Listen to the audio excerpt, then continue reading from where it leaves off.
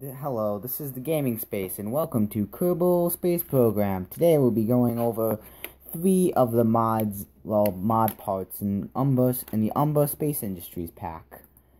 And in essence, the Umbra Space Industries pack is like a variety of parts.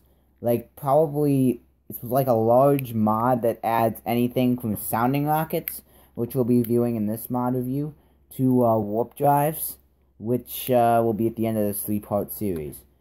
And we'll not only be reviewing sounding rockets, but we'll also be doing, some of the small crew capsules, as you can see right here, like the derp lifeboat module, all that sort of stuff. But without further ado, let's start off with the sounding rockets. So, in essence, in short, these sounding rockets, they're basically like your very early science.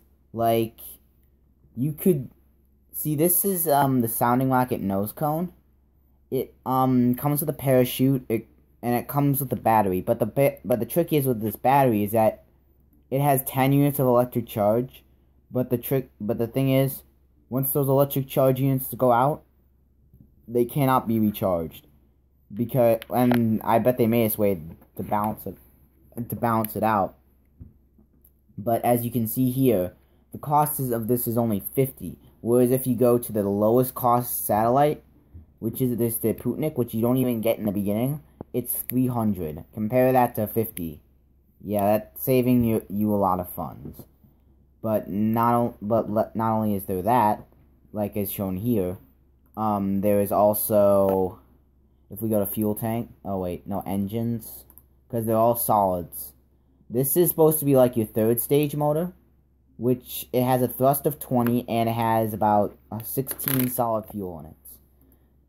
And keep in mind that these are for only like very early science. I mean, theoretically you could take something like this to minimus, but this is only for like high altitude suborbital test flights. Like they're out for like your real space program. But not only are there that, with these science tabs, there's also these aerodynamic fins that this pack offers. Like this rocket fin small is meant, if we clip it on there, for this 3rd stage. And then if we attach the 2nd stage, as you notice, I didn't use a decoupler at all.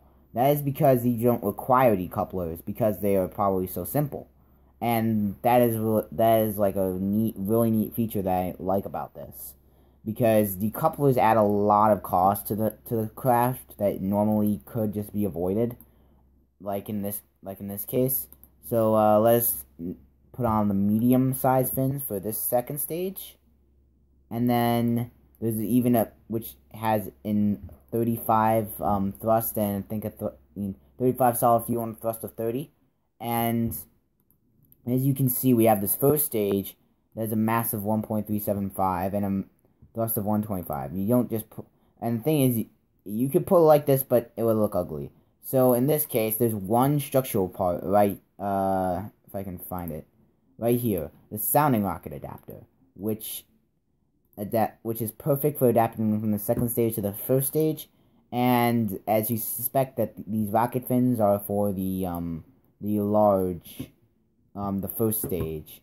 So let us stage everything. So this goes here, this goes here, this goes here, and this goes here. And then there's not only that, there's also, because you can't even do any science with this nose cone alone. So what they have, these packages, like this aeronomy sensor array, which is basically like, I don't know what aeronomy means. That's weird. But here's an engineering test bay, which provides you with science. Here's a material study, which you would do in a weightless environment normally on like sounding rockets and all that stuff. Because what they do normally is they, like, if somebody wants to have like a low budget like thing, like they need to see what dirt will do under a weightless environment, they either put it on like a vomit comet, or they put it on one of these sounding rockets right here. Like, this is what you use a material study for. And then you have a meteorological survey package, which you'd probably send up into the upper atmosphere, collect some data on the weather, and then it would come back down. So I think for this one, I'll go with the engineering test bay because, you know, being an engineer and all that, you know, it only fits. So as this is now completed, let us take us out to the launch pad and see it fly. But this isn't it. I mean, like I said, there is also the exploration pack and, you know, all that sort of stuff. I mean, but the thing is, with these sounding rockets, you can't control them. Well, not really. I mean, these fins are only to provide stability. They don't provide any, they aren't control surfaces at all whatsoever. So all you really can do is turn on SAS, go straight up, and launch. Like that. And see, you can see immediately the effects this is having, like the atmosphere effects. Like, soon I think we'll get Mach effects when this burns out, but, you know, this is yeah, see you getting the Mach effects right there. But the thing is, what you should do with these sounding rockets is wait till the G-force goes down to 1, separate, and then ignite the second stage. That way you save a lot more delta V, or by not going through the soupy atmosphere. And that allows you to, which allows you to go a lot higher than you normally would have. So let's do the same thing with the third stage. Wait for it to get to 1G and ignite. And this should get us close to the edge of space, you know, and then we'll go right back down. Oh, this is pretty nice. I mean, because I did some testing earlier. Oh, we're getting re-entry effects now. Let's see what our apoapse is. Oh, we're only at like 50-ish kilometers. I think you need like another first stage or something for that to actually go to 70 kilometers of the official boundary of space. But while we're up here, we can do some high altitude science, which is useless since I'm in creative mode. But let's just keep it for the role playing purposes. But anyways, I'll show you how this is basically covered. If this will, I have to manually time warp, which is kind of a pain, but I'm promised to try to cut the video sometime soon, but like, I don't know. If it's something short like this, I mean, I really don't need to cut the video. Like, if it's like 5 minutes of this boring stuff, I mean, yeah, I'll cut the video, but this is probably only like 30 seconds-ish at max, so, I mean, why not? So, let's just wait for this to go down, and let's open the parachute, right, yeah, I'm gonna, I'm gonna do a challenge. I'm gonna wait for it to go right above the ground until I deploy the parachute, in 3, 2, 1... Ooh, that was cool. Okay, now let's cover the vessel. And,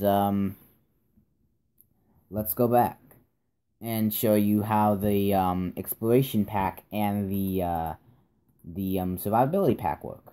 So, we have, first in the exploration pack, we have this AES pod, which is basically a very small crew capsule, which you use in rovers and all, like, very small rovers to, like, on the, like, that you first initially send to the moon or Mun or Mar or Duna. And, well, as you can see here, I mean, it's kind of like that old command seat, but, like, a lot lighter. As you can see, this is a mass of 0.15 compared to the lightest, which is a lightest stock version, which is a Mark 1 lander can, which is a mass of 0.66. Well, so it kind of gives you some compatibility, kind of gives you some portability with that.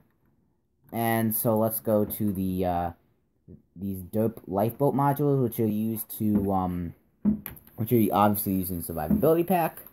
And as we can see, there isn't really much to do with this. I mean, this, I think you can inflate this, but I'm not too. Let's just take it out on the launch pad after I show you the derp propulsion module, which goes right along with this derp lifeboat module. And it's basically like, yeah, so you can't really do anything with it, but until, let's just take it out on the launch pad and test it.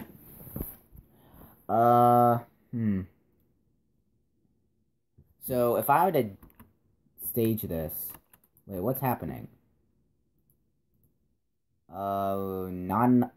You gotta be kidding me.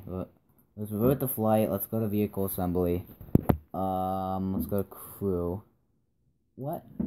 I'm confused. Let's just forget that. Okay, anyways. We have this Hope jump seat, which is basically like, if you know about Joe Kittinger and his space jump, basically he took like a command seat kind of like this. He took it up into a balloon and went all the way to 100,000 feet. Stayed there for a second. And then dropped down onto the ground.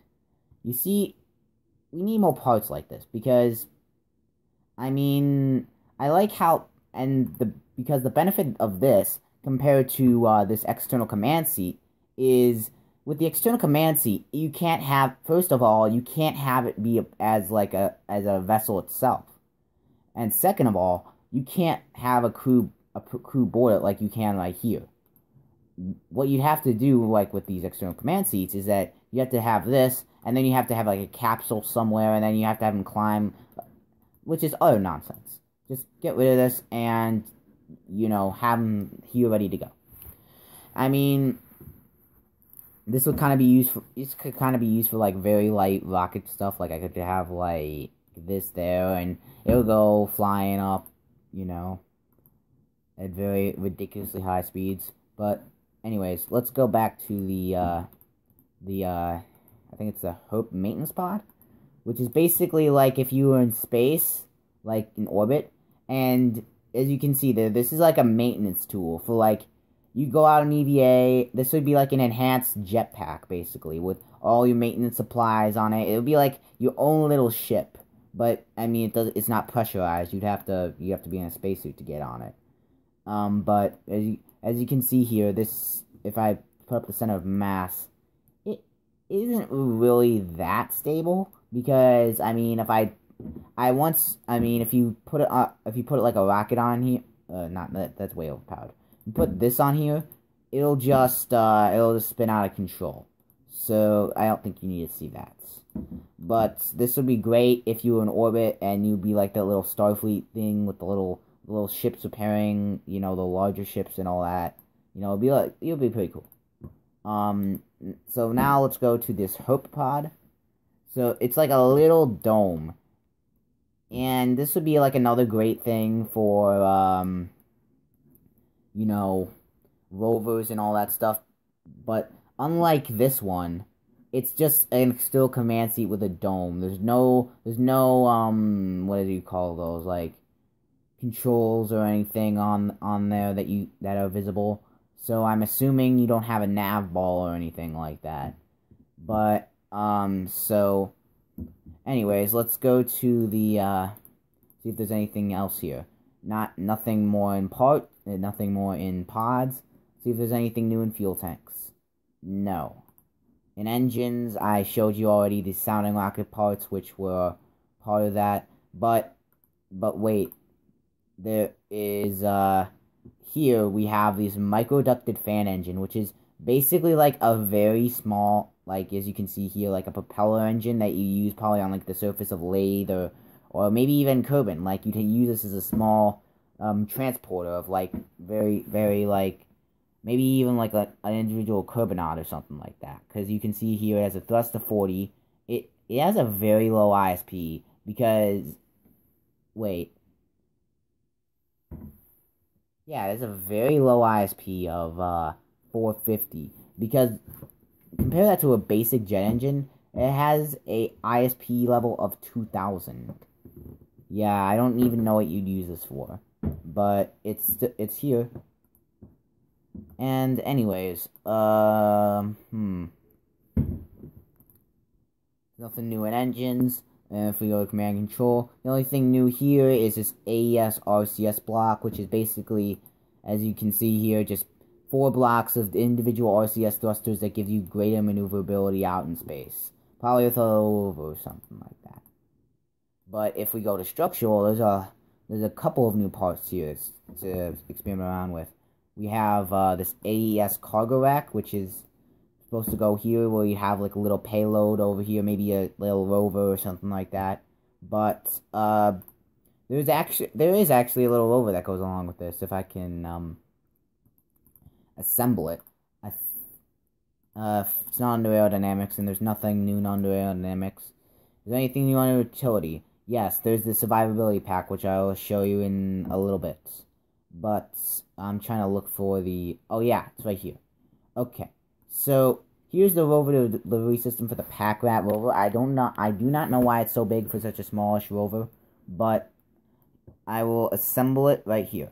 So say we have this chassis, this weird... Wow, why is it doing 6 time warp? 6 time symmetry. Okay, so we have the back chassis like this. We have the front chassis like, wait, what is going on here? Yeah, there we go. The front chassis like this. And then we have these little wheels that you can put on the side. So I can just find the attachment point.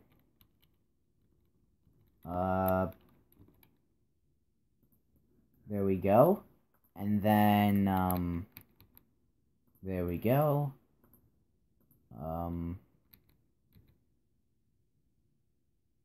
Wait, why is this not... Excuse me for a minute. Don't worry, it's not really that long. Anyways, we have this assembled. So let's put this back section on, which looks pretty cool. Data camera. Here's the front section if I can get these million attachment points on. What is going on here? Why? What are you doing? So you have this, and then, so, what is going on here? Oh, I think I got it. Oh my god, I just have to get this attachment point. What? You know, screw it, whatever. Here's a roof rack. Oh, why isn't... if I can... But it's supposed to go on the top like that, and then there's... You can have all these crates on here with all these scientific supplies like this. Wait, I put this here. No, there's really nothing abusive about that. Oh, and then you have this delivery system where it just basically... It's a coupler. That's nice. And then it just rolls out. Really cool. And then you have this data camera, which you can just use to, I don't know if there's anything you can do with that. I don't know if there's any enhanced UI. But anyways, let's now look at the floats. Let's just get this out of the way. And, okay. So we have, first, this inflatable float. 1.25 meter. Wait. Which looks like that. And then the 2.5 meter version is pretty much exactly the same. If we do this, I don't even know why you need that big of a float, but we'll test it out once we get to Kerbin's Oceans. But there's also these radial airbags, which if you've ever seen the landing on of Spirit and Opportunity on Mars, you know that they've used these airbags to land, and as you can see here, these airbags basically stop your velocity so that you don't need, like, if you're on Mars and the atmosphere is very light, this would stop your last few meters per second so your valuable equipment doesn't get damaged or anything like that.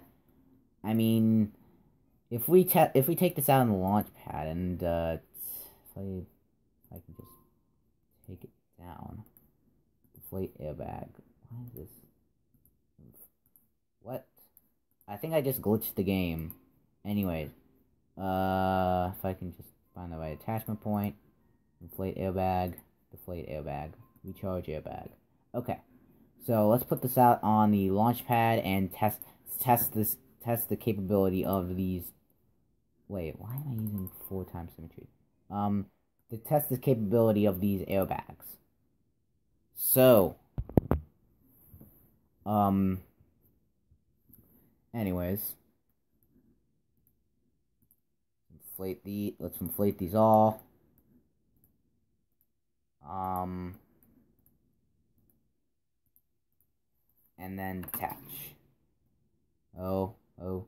Yeah, see, we stopped all our velocity right there. In normal cases, we would have been destroyed, but these airbags stopped our velocity right away. That was very effective. But the thing is, if you deflate these airbags, you can't inflate them again, which is very realistic and a part I like about that. So you can't just deflate and reinflate, blah blah blah blah blah. But anyways, let's just go back to the VAB and look at the larger scale things. Like if we go so now we've learned about the effectiveness of this. So let's look at the larger airbags. So we have this medium-sized version, which looks like this. I don't know if that would stop of that capsule or not, but I mean, I'm kind of too bored to test it out. But and then we have this, well, not really, but I mean, it would be redundant for you guys, so I you know, do it. And then we have these large airbags. Yeah, those are some heavy-duty airbags. But anyways, not only do we have these radial version of the airbags, we have radial versions of the floats too. So if we go here, let's deploy this float, and you can see it kind of is a more manageable size, and I'm sure it's kind of, wait, oh, here we go, retract. Yeah, we can redeploy these again, but also if we, yeah, here's the medium-sized versions, which are large indeed. And then these large versions, which I'm pretty sure... Why would you ever need that? Like, that's like twice the size of this capsule. Why would you ever need that? I don't even know what these splash effects are, but... let's design a vessel to take it out on the launch pad. And we're gonna test out the floats. So if we go to this float right here, we just test out with a very simple, you know what, screw it, let's just do this, and then put on our winglets like this, and wait, no, I have to put on a decoupler, if I go right here, and then that'll be good. And then we need a parachute, if that will work. And let's take it on the launch pad to see it. See it go. So, you ready? In 5, 4, 3, 2, 1, go. That's aimed surprisingly well for the size of it. But there's one thing, like, it kind of looked like this. This is called the Hillbilly Space Program. I don't know if you've ever heard of it. It was like, I knew it was going to crash because they could have designed the rocket a whole lot better. And that's why it's called Hillbilly Space Program, because, like, they're just dumb with rocketry. Like, I'm just, like, why would you make this? This would never work in real life.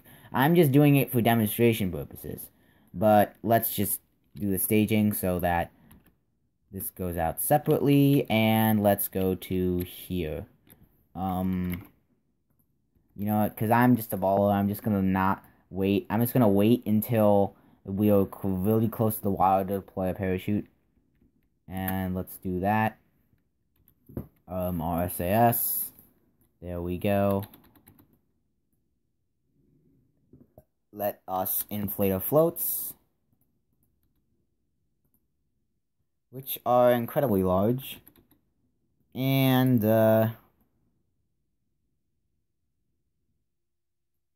let us land on the water. As you can see, what is this? What the heck just happened? Well, as you can see, the floats are doing surprisingly well. I mean, how do I get, this isn't realistic. What is going on here? Oh my god. Yeah, we got a problem. You know. Well, I'll leave things from here. If you like what you saw, then like, comment, subscribe. This is the Gaming Space, signing out.